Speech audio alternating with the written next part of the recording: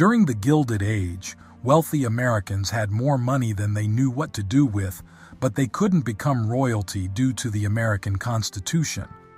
However, they found a way around it by paying top-dollar dowries for their daughters to marry into the British aristocracy, giving rise to the dollar princesses. As America's nouveau riche emerged, the established wealthy elites turned their noses up at them, like the Vanderbilts, who went from poor farmers to one of Manhattan's wealthiest families, known for their extravagant taste.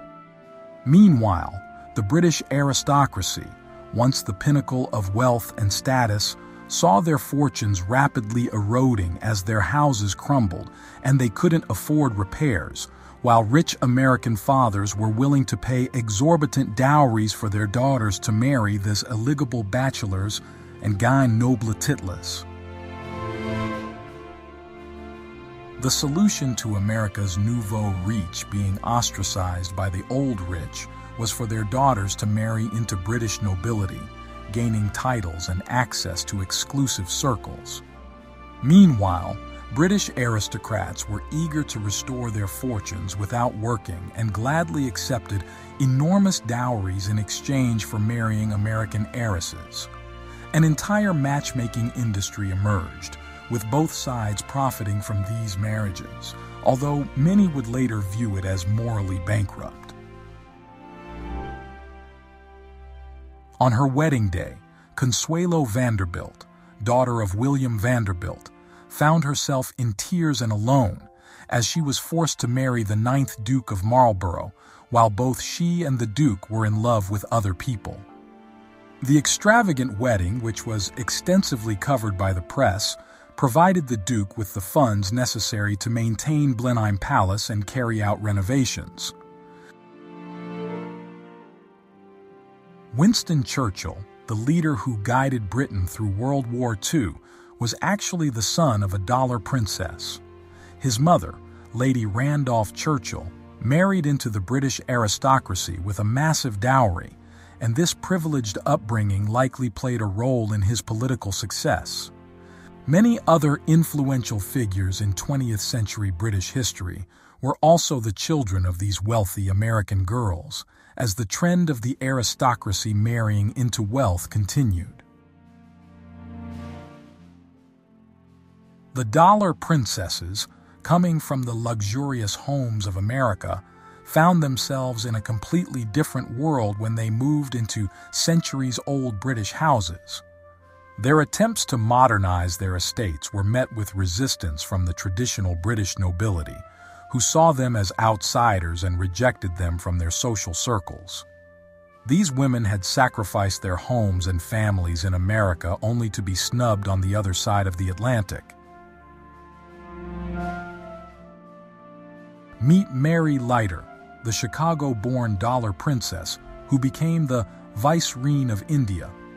With her privileged upbringing and extensive education, she captured the heart of Baron George Curzon and ascended to the highest title a woman could hold in the British Empire. Consuelo Vanderbilt, coerced into marrying the Duke of Marlborough, felt like a mere puppet during her wedding preparations.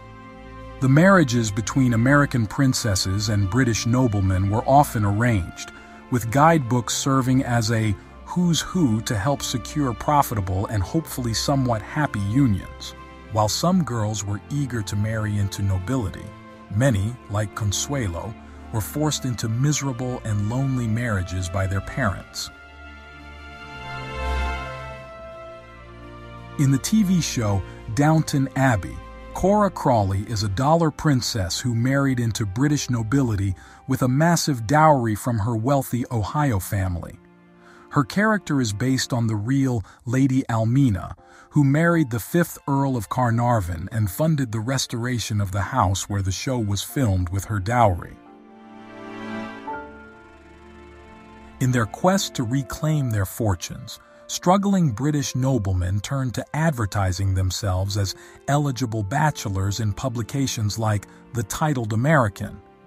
These ads listed their incomes, estates, professions, and other family members, providing American girls with a modern-day dating service to find their British royalty match.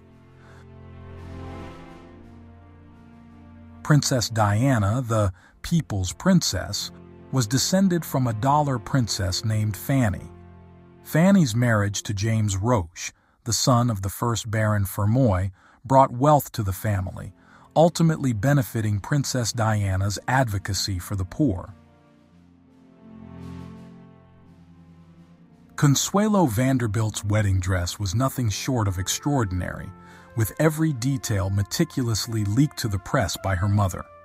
And she was not alone in her opulence, as dollar princesses like Mary Leiter adorned themselves in the most lavish attire money could buy, including a gold dress adorned with peacock feathers designed by the renowned House of Worth.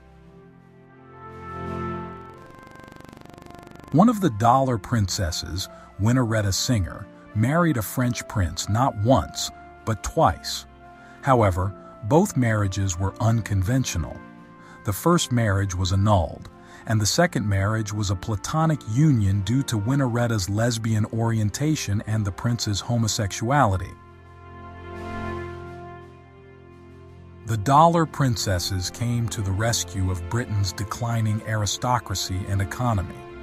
Their dowries injected billions of dollars into the British economy and created numerous jobs, but despite their wealth, many British families snubbed them. Nancy Langhorne Shaw, a girl from Virginia, married into the Astor family and became Lady Astor, adopting the British aristocratic lifestyle.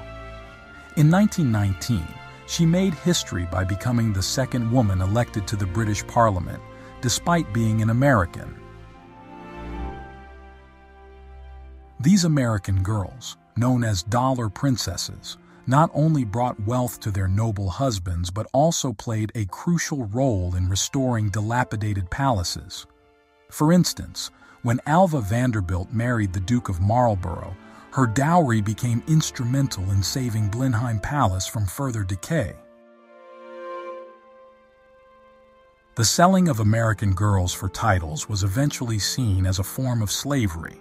Frances Work's father strongly opposed her marriage into nobility, recognizing that British aristocrats were simply using their massive dowries for personal gain, while Americans were sacrificing their wealth to prop up Britain's economy for the sake of artificial status. A better solution was needed for the acceptance of nouveau riche daughters.